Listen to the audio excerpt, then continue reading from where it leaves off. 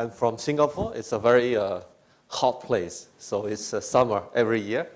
Right now it's about 30 degrees Celsius, so it's a big crunching for me. So this talk will be separated into two parts. So in my part, I will talk about what we're doing right now under a project in Singapore. It's about a 8 million project, Singapore dollar. $1 US is about 1.3, 1.4 Singapore dollar. So it's a big project.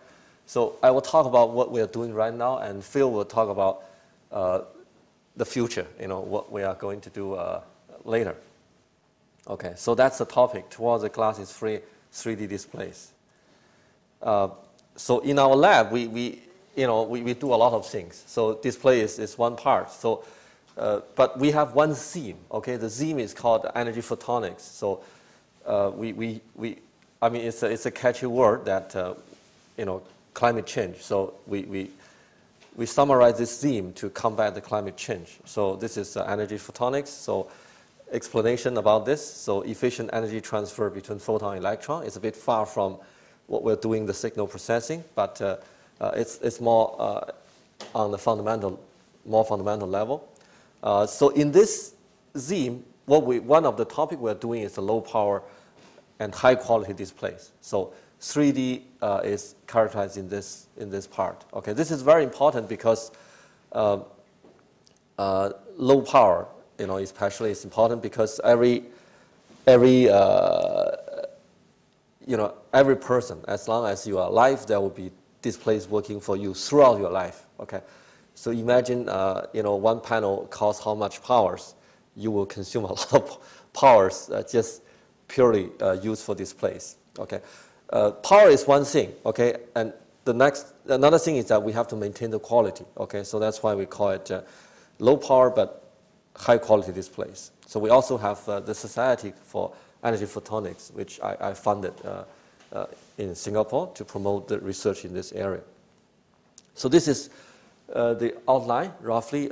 So I will give a very brief introduction, and we talk about the various displays that we are working right now in the lab, including the tensor display, the steering backlight, 3D super multi-view, and we also use some 3D films, lenticular films for mobile devices, and making use of that to make some floating image displays. Display is very important because the future is display-centric, because no matter where we are, no matter when it is the time, including everything, everybody, and for every purpose, okay, we are talking around the display. Okay, so this image is taken in 2013 SID symposium. It's the Samsung CEO, his presentation. So the future is the display-centric world. Okay, and okay, naturally 3D will be the future because our eyes, will see naturally 3D things in 3D. Okay, this is just some of the what we think the future requirement for 3Ds. Okay, we would to have less crosstalks, like you can see from A, and there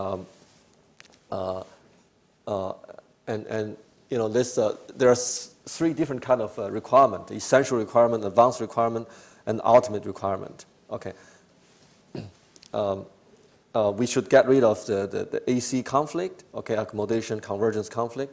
We should generate the so-called super multi-view, like the C shown here, that when the view is very narrow and filled with the whole space, then it's the same like a light field display, okay.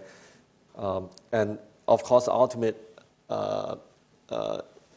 expectation will be similar like the D. You can generate a very large viewing zone, okay, filled with so many fine, discrete views.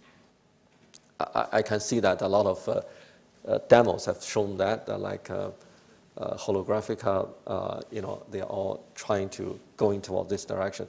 But another thing is that I feel we need to make it cheap enough for people to be able to afford to buy it. So one of the display we do is a tensor display. So this, we use multi-layer LCDs to stack them together. Okay, of course we need the source. So this is just showing that the 5x5 sources through the computation optimization, we are able to generate a reasonably good 3D. So this is what we have done. So those 25 images are viewing basically for the light field optimization zone. But there are other zones which are not optimized. So what we do is to add a weightage factor to optimize these other zones as well. So this is a displaying effect. So without doing the optimization for the other zones and with the optimization of the other zones. These are some of the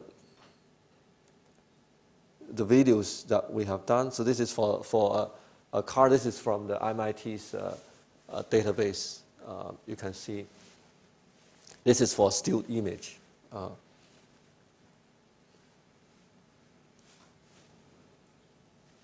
Okay, we also did some, for the motion image, but as you can see, still a lot of artifacts generated, and because this need a lot of computation power, so we use GPU, but it's for this simple image, but for very complicated image, we still cannot do it. The next is steering 3D display with eye tracking. So this was previously a European project done by Phil in UK. So this is a setup. So we have the projector here, which is the light source, and it will be generate the backlight pattern by those array of lenses. Then this will be fit into the LCD screen for left and right eyes. Okay, so what we have developed further is that with Kinect eye tracking and also with a 3D camera and in situ capture the object. So when the viewers are viewing around the display, so the Kinect senses the viewer's motion and then changing the position of the capture. So it is on a track. So we actually seeing the different perspectives of that object being captured.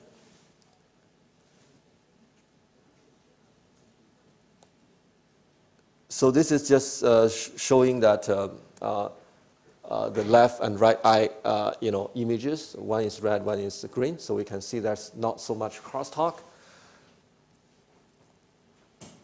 And this bottom image shows that there is a small toy over there. The viewer is viewing that small toy. So when he changes his viewing directions, actually the capture is in situ. It will show later on that it is the camera is moving on a track to look at different perspectives of that object.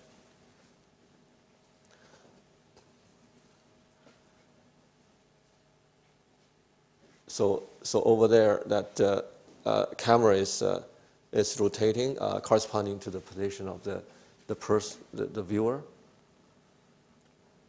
Okay, another thing that we have developed is the so-called super multi-view.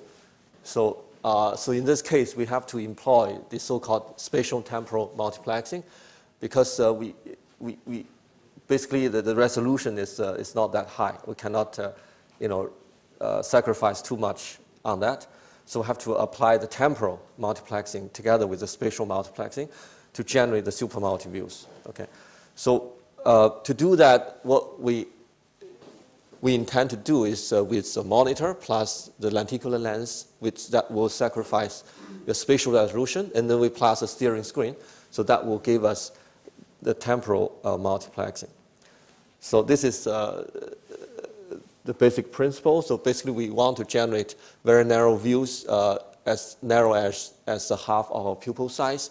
In this way, we will be able to overcome the AC conflict completely. So I think Phil will further mention on this. So this is what we have. We use the existing ASUS 144 Hertz monitor. This is what we have, fastest display monitor on the market. So we arrange the pixels in this way, and it will give us 3 times the temporal we need 3 times of temporal multiplex, okay, to generate 9 views. So this will give us 3 view, 3 basic views, and then we'll add in 6 temporal views. So totally we'll have 9 views. So this is under development. As you can see, this is with lenticular lens screen that we can generate all this 9 views according to that. This is a steering screen, just a demonstration of steering that images. But again, we have still a lot of long distance to go to make it a real demo. So another thing which is more close to the market is lenticular lens type of displays. Okay, so this is working with the company. We have 5-view 3D films put on iPhones, put on this iPad, those kind of smart displays, mobile displays. So this is the film. It's not bad because the handphone right now, they have very high resolution. So even if you lose some spatial resolution, you still feel it's very good.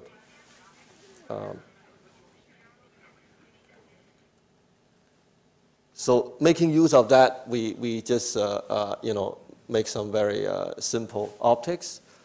The student tried to made some so-called floating 3D. Basically, you look at the display from the front, and you steer it from the side. You'll see the side image of this dancer, and then you go back and see the back. Okay, so it's all around. Okay, so that's all of my part. So I will invite Phil, and I'm bringing him. So this project supported by National Research Foundation of Singapore, and especially thanks to Phil because he's the key person working on this project, and we also have a few other guys listed below. I'll just go briefly through. Our project is our remit is to produce a glasses-free 3D.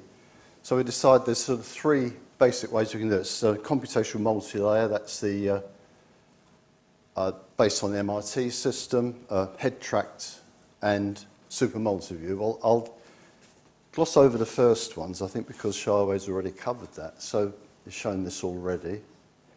So I think what's of particular interest here is the super multi-view. Now, currently, most super multi-views are based on the sort of holographic principle with, say, multiple projectors and a vertically diffusing screen. As you can see, they're very large, and what we want to do is, can we compress this into something, say, less than 1 centimetre deep? That's quite a challenge. So, first thing we have to do is, we haven't got the luxury of vertical parallax. That's, although it's nice to have it, we're into displays, and we just can't do it. So there's no arguments about this. So the idea is that we, instead of having these massive, great structures, we can compress the whole thing so every pixel will be a tiny projector that can give it a different beam of light in different vertical directions. So that's our aim. So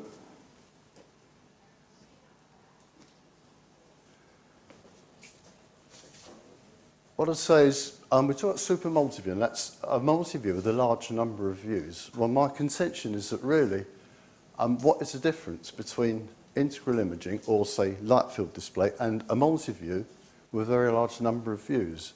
Because if you look,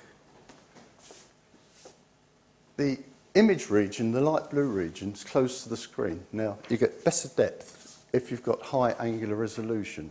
Well, that relates to number of viewing zones. If you've got a super multi-view, a large number of viewing zones, say 100 or more, that represents really a light field display, and I don't believe there's any difference.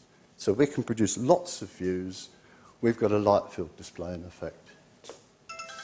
Oh, sorry about that. Sorry about this. Sorry about that.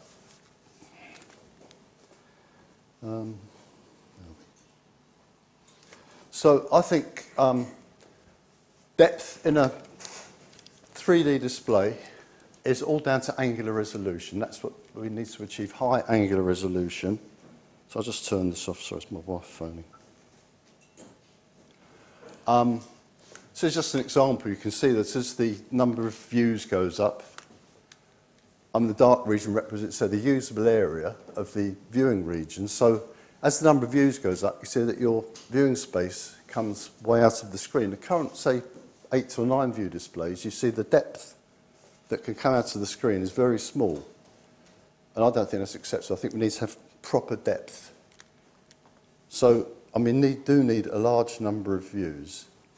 And the way I look at it in sort of intuitive sort of way is that you've got effectively like voxels formed by the crossing of these, if you like, we've got discrete images here. I mean, it won't be quite like that in practice. So the further you come away from the screen, these voxels get longer, effectively.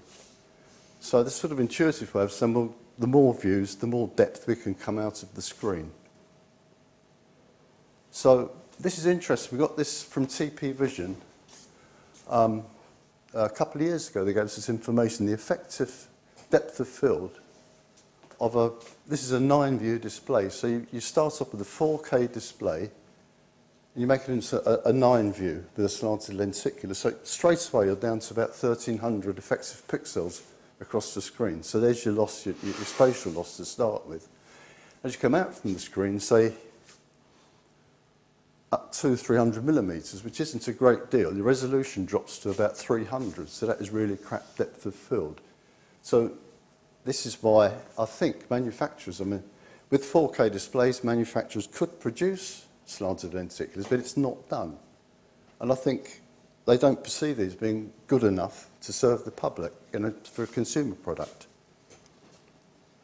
And here's the effect. This is taken from Atanas' thesis, but this shows the effect of, if you like, the low spatial or angular resolution of a multi-view display. You get these multiple edges formed. That effectively gives you a blurred image as you come away from the screen. These edges get further and further apart, so that's how it affects current multi-view displays. And Xiaowei said, you know, we need the high angular resolution, the large number of views. Whether we can ever achieve this, you know, say 2 views per pupil, I'm not sure. But that's what we can aspire to. But the more views, the better. That's the way I look at it. And if you look at the plan of the viewing regions, it's taken from an interesting, very good paper, this workshop on 3D imaging, that your usable viewing region is shown by this dotted blue line. And when you're at the optimum viewing distance, you get, say, a separate image in each eye. As you come, say, forward or away from it, you'll actually see parts of more than one image, generally 3 or 5 images across the screen as you come further away from the optimum viewing distances.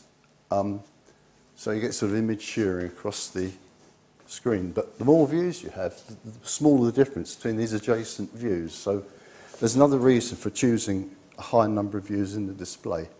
So where we want to go is a spatial temporal multiplexing. You can't cram, say we need 100 million or more than that pixels, you can't get all those onto a current display. So I think we've got to go to spatial temporal multiplexing. Now, here's an example. If you wanted, say, integral imaging with sort of 8 views across, and which doesn't give, 16 views across, doesn't give very good depth. But you'd need 256 pixels behind each lens. So you could then go to a 16 view, full horizontal parallax. You'd need pixels arranged like that would still be very difficult. If you're going to say 100 views or more than 100 views, how physically are you going to make that? So the other answer is to have, say, pixel like this, that you can then address. I mean, this would be impossible to address, you know, the sort of parasitic capacitance, you know, it'd just be impossible. But if we can, I mean, this is where we've got to liaise with manufacturers. If we can get a fast display of pixels like that, we can effectively fill these spaces in with the steering screen that's mentioned earlier. So it seems a feasible way of getting a lot of views. So here's the steering screen. So what we have, this would be the example of a 16-view display. So we'd have these narrow viewing zones with gaps in between. So what we do is fill those in time with the steering screen. So here's a very fast OLED display that we're going to get our hands on from a manufacturer in China. And we've got access right to the glass, so we can then run that thing fast. If you take, say, display out of a phone, you can only run up to 80 hertz and that's it. You're limited by the driver. This chip on glass, there's nothing you can do. This way we've got a display that they say can run up to about 1 kilohertz. So we're now talking about serious temporal multiplexing. So just quickly, I'm taking a different approach to what's being done here. My idea is that we catch the images with a dense camera array, and this, you know, we've been forced by necessity to do this, so we've got a dense camera array. We apply a depth map to it, so here's our temporal multiplex. It's a time one, you've got frame buffers, say 4 frame buffers, you write the whole buffer. Then with a depth map, if you've got an image where, say, there's a sphere sticking right out in front of a background, all you do is update those areas. At time 2, you update the bigger area, but the upshot is you don't have to update the whole of the frame buffer every time. So this way, by using a depth map, and it's a 3-dimensional depth map, so there's a depth map for each line. So here's a view of 3 spheres. There's 2 planes, x-axis and y-y, so you get this depth map here. So being spatial temporal multiplexing, these regions represented by 4 could be, say, updated at fast refresh rate, say 240 hertz. These at just 60 hertz, for example. So the upshot of this is that you can actually compress you know, you're handling a lot less data, but in an absolutely lossless way. And you capture all the information. So what you do is reject it right at the camera output. So you don't have to handle any sort of large amounts of information. That's a lot of time now. So that's how depth maps derive. So there isn't time to explain it now. We're running a bit short on time. With the camera array, we can sort of program it so that we can do the depth of field, the convergence. This would be the idea. So with a fixed array of, say, inexpensive cameras, dense array, we can then operate on the images to effectively focus them or converge them. We can calibrate it that way. We can choose a depth of field by which cameras. We could say, choose things coming out of the screen, give them a high angular resolution so that they're sharp. Anything behind the screen, then we could say, well, don't catch it on all the cameras. We can actually do it on the fly. So it's very flexible. Where this works out in the more, well, if you like, subtle image processing methods, I don't know, but it's a practical approach for us because we got the problem of having to build a display, a system. So our research basically is we got the devices, which is the steering screen, which is difficult. We've got to steer fairly quickly, a fast OLED, and in parallel that we're building a 9-view, a very crude 9-view system. So we're attacking sort of both sides of the problem. We're going to learn a lot just from this very crude 9-view system, where the depth map would just say something is near or far, but we'll learn a lot on the way from that. So that's my last slide. So.